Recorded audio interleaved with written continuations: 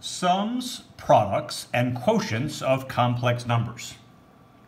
And that title sums up our objective. We want to determine the sums, products, and quotients of complex numbers. So what do we know that's going to be useful in this video? We know what a complex number is, a combination of a real number and an imaginary number. It's made up of a real part, an imaginary part, and the imaginary unit, which is the square root of -1. We know the rectangular form of a complex number is x plus yi. We know the polar or trigonometric form of a complex number is r times the cosine of theta plus j times the sine of theta. And in the polar or trigonometric form, theta can be in degrees or radians. And a couple of shortcuts we know about. Shortcuts for writing that, because that's awfully long to write. R with the theta kind of inside the angle symbol. R with the theta behind the angle symbol. And R CIS theta. Of course, cosine, I sine. I being the mathematical representation for the imaginary unit.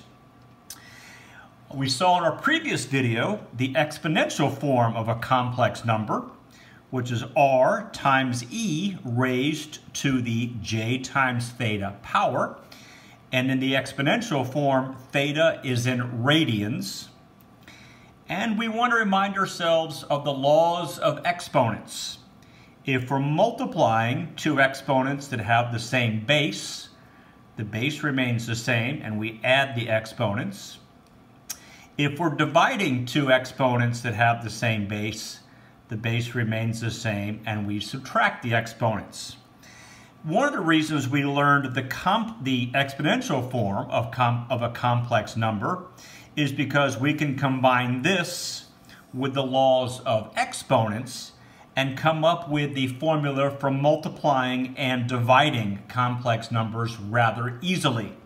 Far more easily than we can if we use the polar or the trigonometric form. So let's see how that works. Okay, so again, we want to keep an eye on this and on this. Okay, let's use the exponential form and the laws of exponents to multiply two complex numbers. Okay, well, complex number 1, I will say is r1 times e to the j theta 1. Okay, and complex number 2 in exponential form is r sub 2 times e to the j times theta sub 2. Okay, now let's kind of put this together with our laws of exponents. Okay, well, these are constants, so we'll multiply those, r1 times r2. And we have the same base, so we'll keep the base and we will add the exponents. So e raised to the j times theta sub 1 plus j times theta sub 2. Okay, we'll notice that in the exponent, j is a common factor, so we can rewrite this as r sub 1 times r sub 2 times e to the j times the sum theta sub 1 plus theta sub 2. Okay, so this is where we're going to be focused on right here. Okay, the product of two complex numbers written in exponential form is r sub 1 times r sub 2 times e raised to the j times theta 1 plus theta 2. Okay, so we know that the complex form, that r times e to the j theta is the same thing as r in the polar form cosine theta plus j sine theta. Okay, so we know that's true. Now let's take a look. Okay, so we're going to say what does r sub 1, r sub 2, e to the j theta 1 plus theta 2 look like in polar form? Okay, r sub 1 times r sub 2 times e to the j times theta sub 1 plus theta sub 2. Okay, we'll let this be our r, and we'll let this be our theta, and we'll put the r into here, and we'll put the theta in for theta. Well, this is going to tell us that the product is r sub 1 times r sub 2, substituting r sub 1, r sub 2 in for r, times, well, the cosine of theta is the cosine of theta 1 plus theta 2, plus j times the sine of theta 1 plus theta 2. And there you have it. Okay, we now have the ability to multiply two complex numbers. Okay, so putting all this together, the product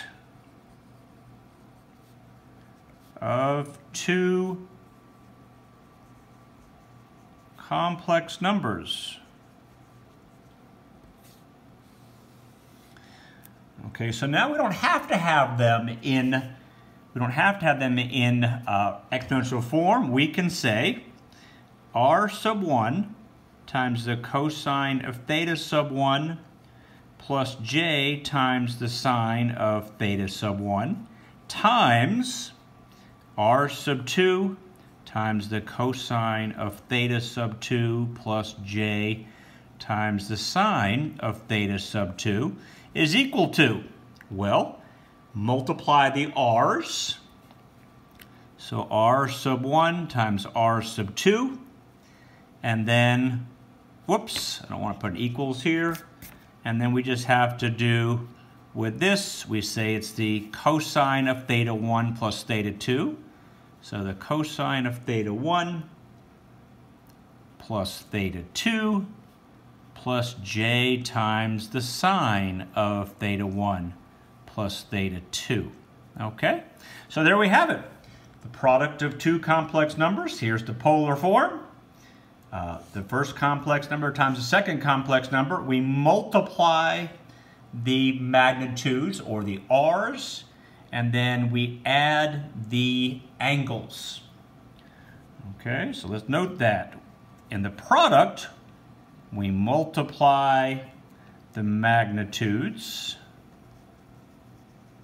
and that makes sense, and we add the angles. In a short form, a kind of a shorthand form, which might might be a little nicer to see, r sub 1 theta 1 times r sub 2 theta sub 2. So here are two complex numbers in a polar shorthand form. Well, we multiply the magnitudes and we add the angles. So there's the shorthand form, or one of the shorthand forms anyways. Okay, let's do an example. That'll help us. And I've done this example in radians using pi, so we can see something like that, what goes on with that. Because remember, the polar form can have the angle in radian form. So I'm going to use that shorthand form we just saw. Okay, r sub 1, we know r sub 1 theta sub 1 times r sub 2 with theta sub 2. So this is the first polar form in shorthand. Whoops, this is a 2 times the second one in shorthand. So we know that these two, we multiply the magnitudes, we add the angles. Well, that's pretty simple. Let's take this one. So 3.6 with an angle of 7 pi over 4 times 1.4. the angle of pi over 2. We're going to multiply the magnitudes. So this is going to be 3.6 times 1.4. And we're going to add the angles. So this will be 7 pi over 4 plus pi over 2. Okay, so multiplication here, that comes out to be approximately 5.04. And if I add up this, well, let's see, this is 2 pi over 4. 2 pi over 4 plus 7 pi over 4 is 9 pi over 4. And that's the answer. However, this is larger than 2 pi. So this is, you're going around the circle more than one time. And normally we like our angle to be between 0 degrees and 360 degrees, which is the same as being between 0 pi and 2 pi. So we're going to recognize that the better answer here is going to be the angle of pi over 4,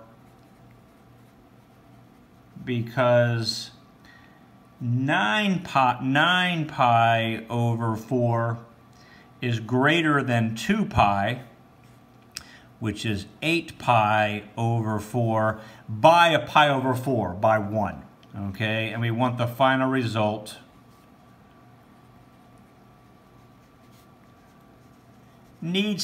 should be an angle between, well, in this case we're in radians, so we'll say 0 and 2 pi. That's once around the circle. Had we been in degrees up here, we would say between 0 and 360 degrees. So there you have it. It looks a little simpler now. Now that we know the formula, it's very quick to do the multiplication. Multiply the r's, add the thetas, and you're done. And again, this was all done in shorthand form. This, of course, is 5.05 times the cosine of pi over 4 plus j times the sine of pi over 4 in the longer polar form. The same idea can happen when we're talking about division. It's just that I'm not going to do all of that proving. I'm just going to show you what happens. Okay, so what we're doing here again is we're taking two numbers, two complex numbers in their exponential form, and we're going to divide them. And because they're in the exponential form, we can take advantage of the rules of exponents. So this is r sub 1 divided by r sub 2, same base dividing. We keep the base and we subtract the exponents, okay? And of course, in this exponent, we have a common factor of j, so let's factor it out. And the end result is r sub 1 over r sub 2 times e to the j times theta sub 1 minus theta sub 2. Okay, so again, I won't go through and prove this one. Let's just note the quotient of a complex number when it's in polar form is easy to find now. We divide the magnitudes, we subtract the angles. So let's put it in polar form.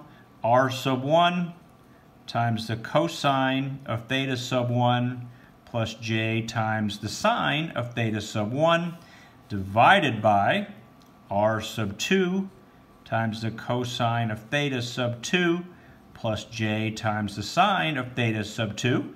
Again, now we're in trigonometric or polar form, and we now know that this is equal to r sub 1 divided by r sub 2 times the cosine of theta sub 1 minus theta sub 2 plus j times the sine of theta sub 1 minus theta sub 2. Okay, so now let's recall here. Okay, what are we doing? We are dividing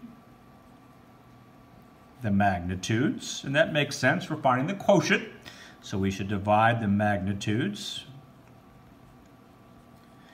And we are subtracting the angles, so subtract the angles. Okay? All right, let's take a look at an example. Again, it always helps to see this, and I wrote this one out in the longhand of the, this is the long version in the polar form. Okay, and I'm not gonna do all that long version. I'm gonna write this in the cis form. Okay, it's just so we can see a little different look. So we'd want to take this complex number, 3.6 times the cosine of 56 degrees plus j times the sine of 56 degrees, and we want to divide it by this complex number, 1.4 times the cosine of 315 degrees plus j times the sine of 315 degrees. We want to find the polar form of that quotient. Well, we know our rule says, and I'm going to write this with the shorthand, r sub 1 cis theta sub 1 divided by r sub 2 cis theta sub 2 is equal to the quotient of the magnitudes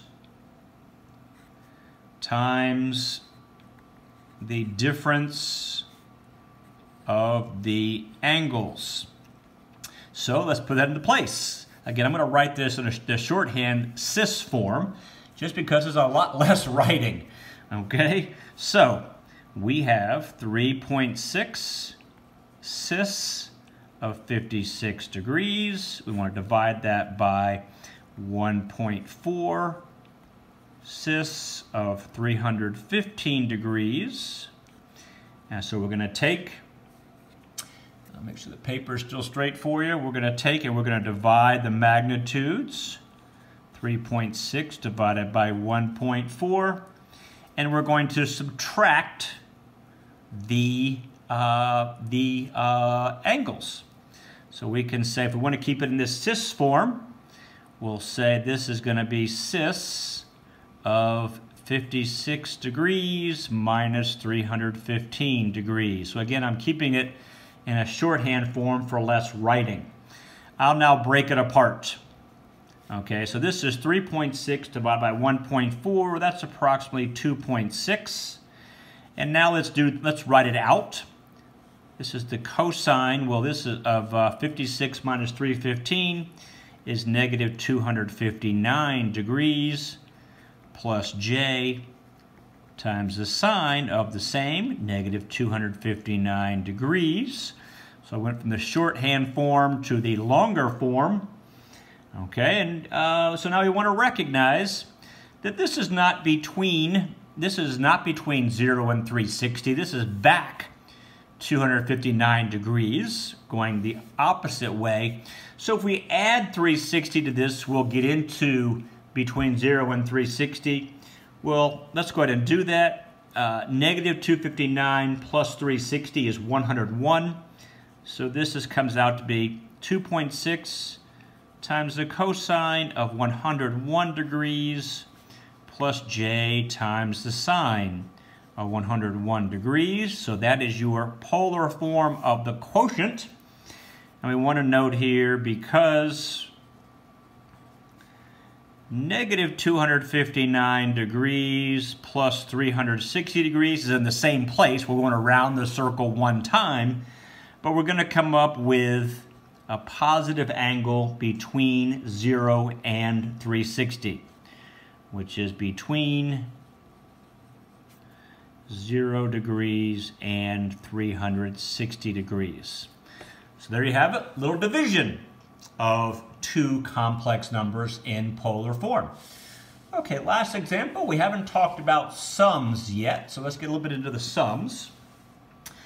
We'll note it's reasonably simple to multiply and divide numbers in polar form. We have the little formula there. However, to add or subtract numbers given in polar form, we first need to convert to rectangular form and then do the adding. So it's a little more complicated. Okay, so we have a shorthand form here, 1.5 with an angle of 37.6 degrees. That is the first complex number. And we want to add that to 3.8 with an angle of 146.2 degrees. Okay, so I'm going to first put this into polar form. So the shorthand polar form to the longer polar form is going to be 1.5 times the cosine of 37.6 degrees plus j times the sine of 37.6 degrees. And when I add that, so I just changed it from the shorthand form to the longer form. I need that parenthesis right there. I want to add it to this complex number, which is 3.8 times the cosine of 146.2 degrees plus j times the sine of 146.2 degrees.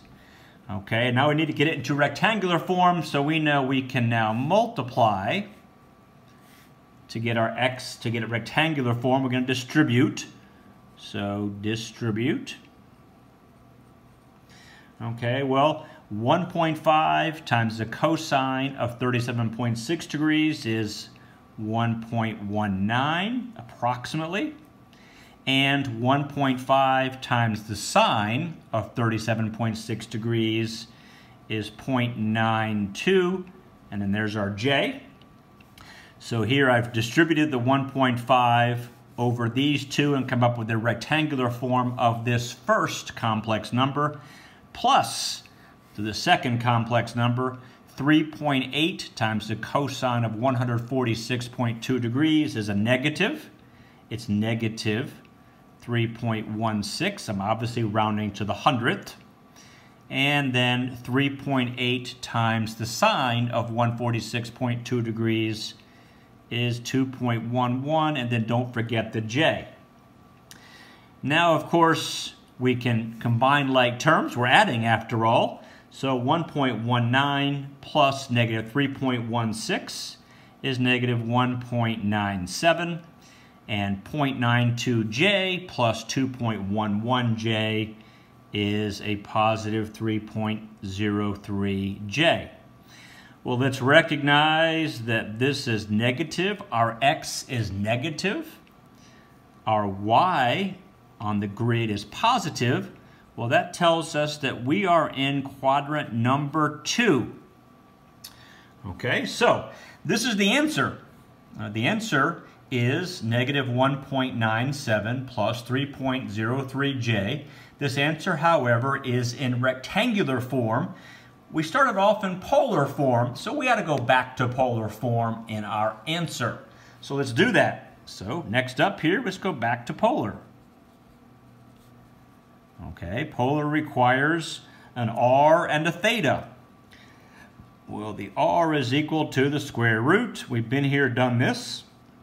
Negative 1.97 squared plus 3.03 squared, square root of all that, and that comes out to be approximately 3.61 to the hundredth. Okay, we are in quadrant 2, so we need to find our theta reference, which is equal to the inverse tangent of the absolute value of the y, 3.03 over the x, negative 1.97, and that comes out to be approximately 56. Let me erase that so it doesn't look, it looks a little better, 56.97 degrees. But again, as noted, we're in quadrant 2, so quadrant 2 tells us that we need to take that angle and subtract it from 180 degrees. And the angle we're looking for, the standard position angle, is 123.03 degrees. And so now we have an r, we have a theta. The sum, we can go back and write it in polar form. We started with this polar form that was in kind of a shorthand. So we'll do our sum as well in shorthand. I think you can still see me. I'm going to go up a little higher here. The sum is, well, r is 3.61. There's the angle. And the theta is 123.03 degrees. So there you have it. Quite a bit of work with multiplying, dividing, and adding two complex numbers.